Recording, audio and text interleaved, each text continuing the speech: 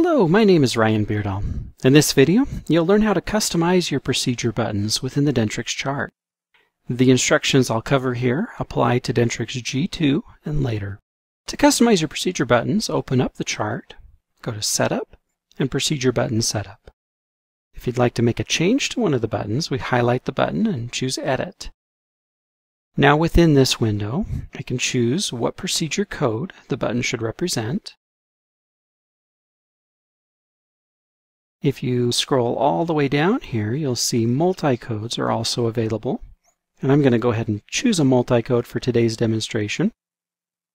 I also have the option of dental diagnostic codes if you prefer.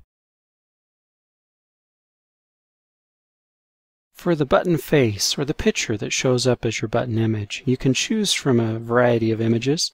You also have the New Image and Edit Image, which gives you a little image editor that you can create your own from. Or if you prefer not to use a picture, you can use code text. And here you have the chance to pick the font.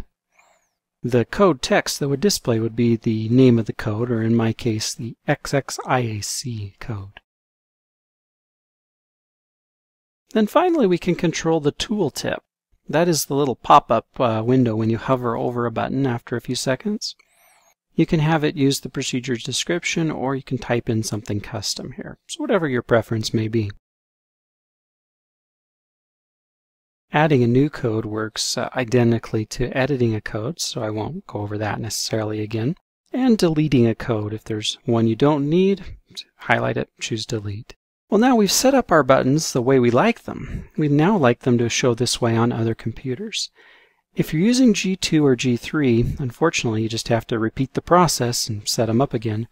But in G4 and newer, like I've done here, I click Save Button Set and give it a name. And I'll close out of it on this machine. Pretend now we've walked over to another chart. Go to Setup, Procedure Button Setup, and I can find the name here under the pull-down menu for Button Set and make those buttons look identical on the next machine. And that's how Dentrix does it. For more tips and training, please visit the Online Resource Center.